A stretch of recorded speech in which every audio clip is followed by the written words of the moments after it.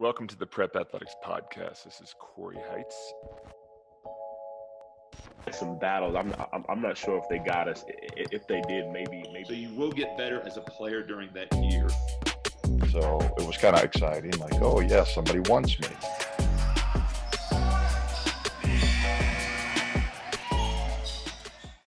Welcome to the Prep Athletics Podcast.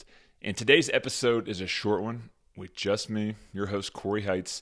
And what I'm going to do today is give 4 things I wish I would have done as a high school basketball player. Now, I am now 44 years old, and I've learned some things in these many decades away from high school basketball.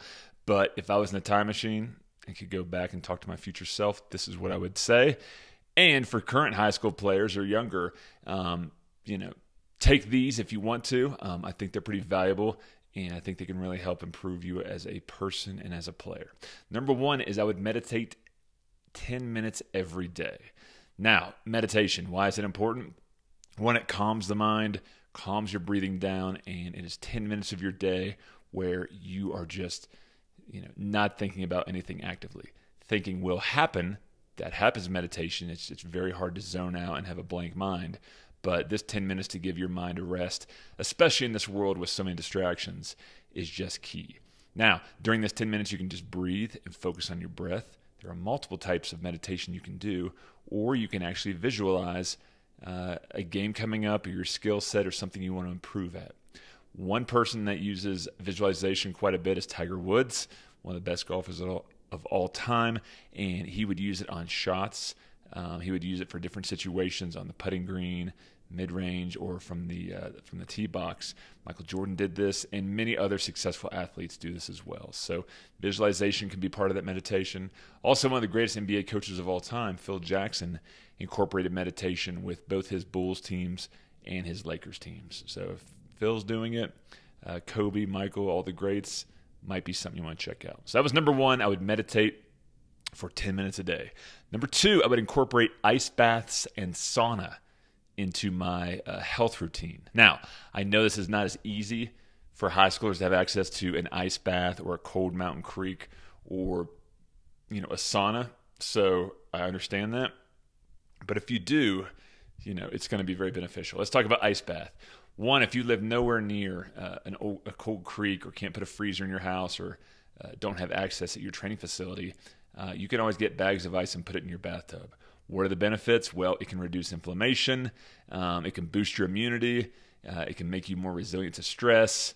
It makes you feel, get better sleep. And one thing I like when I get out of an ice bath or an icy Colorado creek is I feel just tougher, right? And I know if I'm doing that and the 99.9% of the rest of the world is not doing that, I have a slight advantage there. Now, I've done some deep ice training with both Laird Hamilton and Gabby Reese through the XPT program that, I did a trip with them. So I got to do their ice protocol combined with sauna. And I also went to Poland in February of 2020, right before the pandemic hit, to do ice and cold weather training with Wim Hof, who's known as the Iceman. If you don't know who that is, go to YouTube and look up the Vice special on him, and you'll see how unique Wim Hof is. And after coming back and incorporating that in my life, it's been a whirlwind of difference to me as a 44-year-old man. I really incorporated that ice training when I was training for my marathon, and I think it's one of those things that everyone I introduce it to just really likes it. And I think as a high schooler, if you're doing that, it's going to help in a lot of ways. Now, one disclaimer: if you lift weights or do a really hard workout, and you're trying to get in shape, I wouldn't get in the ice right away because that will dull the inflammation. And that inflammation is actually what you need to grow your muscles stronger. All right, so do some research on that. The sauna, I've been doing that. I'm sweaty right now. I just got a sauna at our place about 10 minutes ago.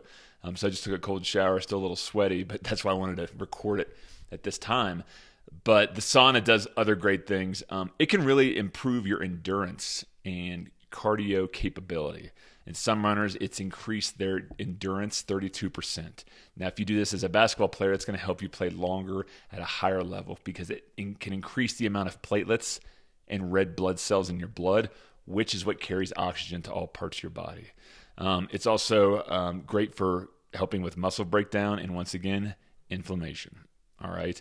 NBA players who use this, Montrezl Harrell, Steven Adams, just to name a few, who uses the ice. I know LeBron, Kobe, Grant Hill, those guys use cryotherapy, which is still cold. It's a different modality kind of than the ice water, but still gets a lot of the same effects. So number 2, ice and or sauna. And number 3, be present and have fun with the process.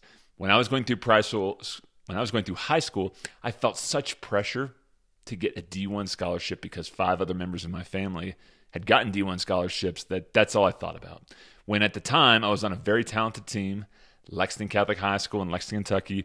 We were number 1 most of my career there, had 7 guys in our team who over the course of their 4 years scored 1,000 points. We had kids in our team go to Georgia, Eastern Kentucky, Notre Dame, Marshall, Kentucky, big-time team. And instead of enjoying the ride I was on, I really was focused on the future and not being present every day and enjoying the experiences of playing in national tournaments, traveling overseas, having huge home crowds and a lot of media following us. I did not always sit back and take a breath in and enjoy the moment I was in because I was constantly looking ahead. So for you kids in high school that are constantly worried about getting D1 or getting a college level offer, just sit back, relax a little bit. What's going to come is going to come based on your hard work and a little bit of luck, and just enjoy the moment you're in right now because you will look back on these days in the future and hopefully you'll think about them with good, happy thoughts. So those are the 3 things I would do if I was a high schooler again, if I could do a quantum leap back and jump in my body. It would be meditate for 10 minutes a day, incorporate the ice and heat, and be present and have fun without stressing about the college process. This is Cory Heitz with Prep Athletics Podcast. You can subscribe on YouTube, all platforms. If you leave a review, that really helps, or subscribe, that helps too. And have a good one. We'll see you soon. Thanks.